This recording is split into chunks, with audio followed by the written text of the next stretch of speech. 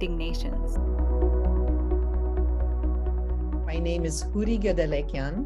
I am the chair of NGO Committee on the Status of Women, and I have been the chair for almost 4 years now and involved with this global organization for the last 12 years. Our main mandate is actually to bring global women's and girls' voices into the Commission on the Status of Women.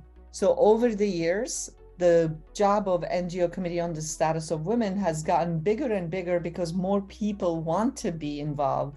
Any activist, any advocate can join our committee, can be part of our forum and speak up their truth. We must take responsibility, one person at a time, to change the discourse.